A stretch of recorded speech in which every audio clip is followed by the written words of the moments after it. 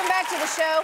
Ever since the great ass whooping of 2010, Democrats have consoled themselves with a prophecy whispered by their soothsayers. The Republican Party, as we know it, is dying. Traditionally Republican states like Texas now turning purple. Will Texas politically shift from red to purple sooner rather than later? Oh, please. If Texas looks purple, it's only because the beating doled out by Republicans left a giant bruise.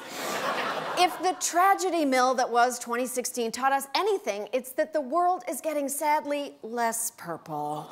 Yet, the fantasy persists. Georgia has also typically been a red state, but its changing demographics are moving that state in a purple direction. It is a traditionally red state, but it's slowly turning purple. Up next is Georgia about to turn blue. Don't hold your breath, liberals. You'll turn blue before Georgia does, because while progressives work on their vision boards and wait for babies of color to grow up and save them, Republicans are out there winning state elections, then immediately changing the laws to make sure they keep winning, just in case Democrats do decide to vote next time around. Speaking of elections in Georgia, Republican majority state Senate is set to vote on a bill passed by the House that would redraw 9 of their districts in an effort to protect their majority. The changes would reduce the number of people of color in districts where these Democratic-leaning voters have threatened to oust Republican incumbents. Republicans swear they're not trying to marginalize the black vote, but the shapes of the new districts are kind of a tip-off. The sponsor of that redistricting bill is the congressman from Georgia's 131st, Johnnie Caldwell. Before we meet him, can we all pledge not to say anything that perpetuates negative stereotypes about rural Southerners? Let's talk about some of the things this bill does and some of the things that this bill does not does. God damn it, Johnny! What does it just tells you not to does? Now, before he took up racial cartography, Johnnie Caldwell was a judge. What kind of judge was he?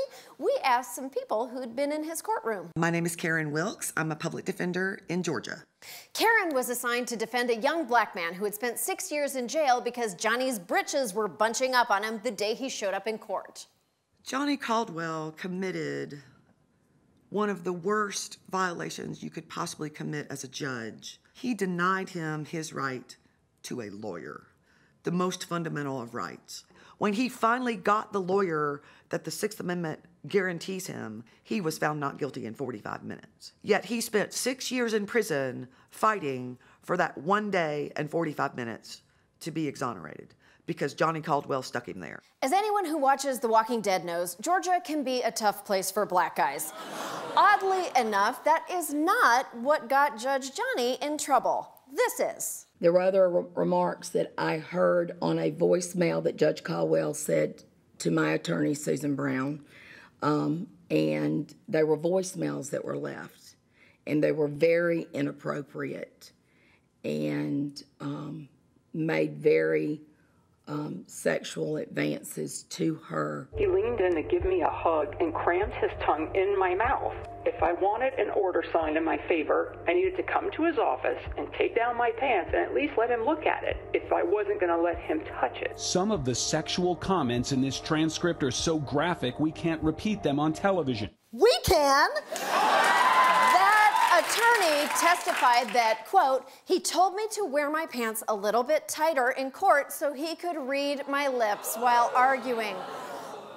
Judge, didn't your school teach sex ed? We don't speak from our vaginas, we speak from our boobs. And sometimes our boobs pick up the phone and call the judicial watchdog group.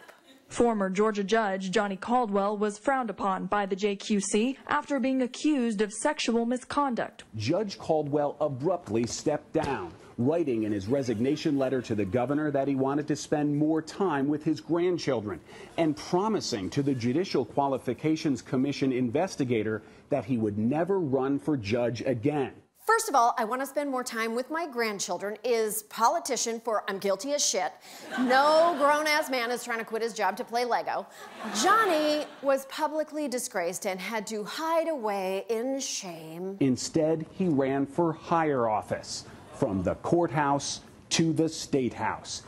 Oh, right. I forgot where we lived for a second. Now look, I can see rewarding a gropey perv with higher office once. I mean, that's just normal.